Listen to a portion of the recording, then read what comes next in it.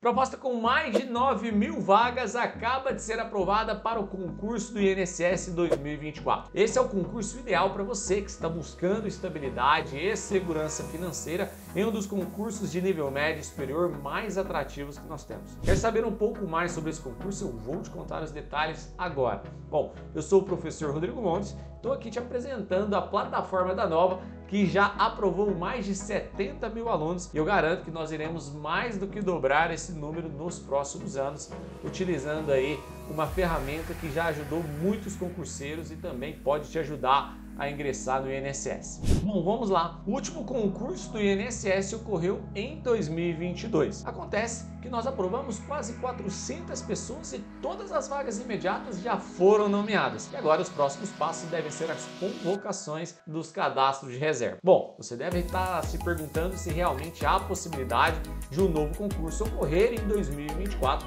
e faz total sentido você pensar dessa forma, já que nós tivemos um intervalo de tempo muito maior entre o penúltimo edital e este último de 2022. Bom, mas nós temos dois motivos para mostrar para você que esse próximo concurso deve acontecer em breve e de forma muito mais acelerada. O INSS vive hoje uma das maiores vacâncias da história. São cerca de 25.000 cargos vagos e você sente isso na pele, o cidadão sente isso na pele, quando percebe a extensão das filas que nós temos e o longo tempo de espera que o cidadão tem que enfrentar. Hoje nós temos aí um tempo médio de 5 meses de espera e cerca de 1,7 milhões de pessoas aguardando aí pela obtenção de benefícios. Bom, diante desse quadro caótico, a ministra de Gestão, Inovação e Serviços Públicos, Esther e também o presidente Lula demonstraram que vão se empenhar muito para que esse novo edital ocorra em breve. Vamos ver as falas aí do presidente Lula, né, em um podcast que ele participou. As frases foram as seguintes: se é falta de funcionário, a gente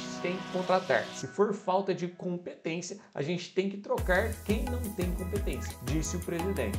E com isso, então, a gente vive essa grande expectativa para a publicação desse novo edital em 2024. Para reforçar ainda mais esse dado, nós tivemos aí a proposta orçamentária aprovada para nada menos do que 9.229 vagas. Pessoal, além disso, foi aprovada no próprio plenário do Conselho Nacional de Previdência Social. E aí os próximos passos são: a proposta será enviada para o governo irá analisar essa proposta e caso essa proposta seja aprovada, ela será incluída na PLOA 2024, que é o projeto de lei orçamentária anual do governo. Antes de seguir com os detalhes dos cargos que serão oferecidos nesse concurso, é importante citar que você, apesar de ter pouco tempo disponível para estudar, que é a realidade de mais de 74% dos brasileiros, você poderá fazer uma preparação eficaz para esse concurso, mesmo tendo que conciliar seu tempo de estudos com faculdade, com trabalho, com família, amigos. Como eu falei, essa é a realidade da maioria dos brasileiros. Por isso que você tem que aproveitar o seu tempo da melhor forma possível. Diante disso, a gente resolveu abrir as inscrições. A partir de agora, as inscrições foram abertas para o curso gratuito do INSS, onde você terá acesso ao nosso método, às nossas aulas teóricas e também questões e muito mais. Você não vai pagar nada para ter acesso a esse método exclusivo. Bom, aproveita que o link está na descrição. Agora deixa eu te apresentar os cargos previstos para esse próximo concurso. Nós teremos 5.819 vagas previstas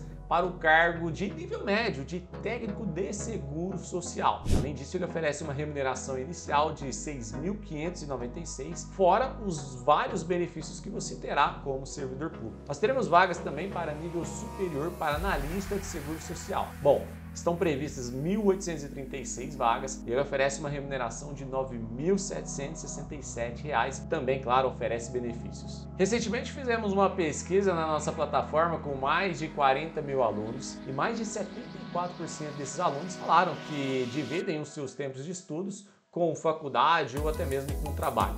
Ou seja, ter a exclusividade de apenas estudar é a realidade da minoria das pessoas. Bom, diante disso, diante desse cenário, é muito importante que você entenda que estudando 2 a 3 horas por dia, você conseguindo organizar o seu tempo de 2 a 3 horas por dia, começando agora, você terá a grande oportunidade de estar anos-luz à frente dos seus concorrentes, pois você cumprindo essa missão, você irá concluir tudo que está planejado para você antes mesmo do edital ser publicado. E até por isso que eu reforço mais uma vez que o nosso curso grátis para o concurso do INSS 2024, as inscrições estão abertas. Quer dizer, você vai ter acesso a um passo a passo de como organizar seu tempo da melhor forma possível, dividindo entre 2 a 3 horas por dia para ter acesso a uma metodologia exclusiva. Ali a gente vai mostrar para você como organizar sua rotina de estudos, quais erros você não pode cometer agora, quais são as disciplinas mais importantes para esse concurso e muito mais. Então é isso. Como eu te falei, o concurso do INSS deve sim ser publicado em 2024. Por mais que pareça tão distante, nós já estamos no segundo semestre de 2023 e o tempo está voando. Esse é o melhor momento para você tomar as decisões corretas e decisões estas que podem sim mudar